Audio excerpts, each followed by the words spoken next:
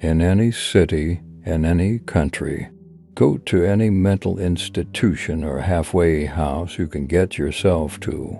When you reach the front desk, ask to visit someone who calls himself the holder of change. The attendant will look at you with a sinister grin on his face, then tell you, "Yes, but first you must do me a favor." Once this is said, do not speak a word, for if you do, you will instantly be transported to a place with creatures unlike any this world has ever seen, shapes constantly shifting into ever more nightmarish forms. You could pray for a swift death, but there won't be anyone listening if you correctly remain silent. However, the attendant will ask you one more time, this time with a hint of urgency in their voice. Ignore their plea and ask again for the holder of change. The attendant will look at you with disappointment on his face, but soon enough he or she will lead you to an unused supply closet before the attendant leaves. Lock eyes with them. If you break eye contact for so much as a blink, you will surely be devoured by the creature that led you here. It knows this and will leave very slowly. Once the attendant is gone, step into the closet and close the door. Shut your eyes for exactly 5 seconds and reopen the door.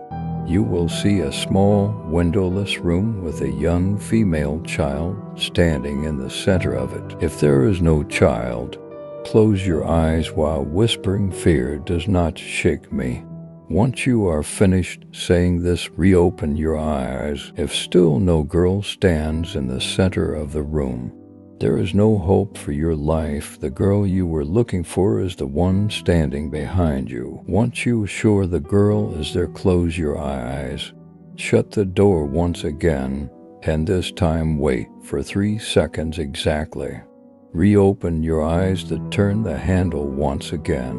This time the room will look decayed and heavily aged. In the center of the room will lie the corpse of an elderly lady.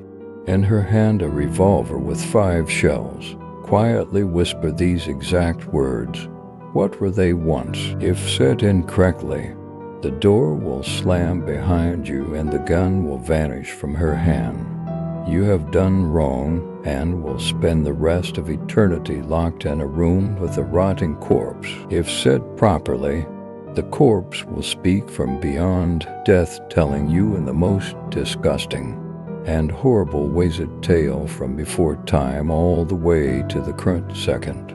After she is done, you must grab the pistol from her hand and shoot yourself between your eyes. If all goes correctly, you will wake up in the lawn of the mental institution, holding in your hands the very shell from the bullet you shot yourself with. If not, well, the empty casing is object is 178 of 538. You know what they were once. Dare you attempt to recreate it?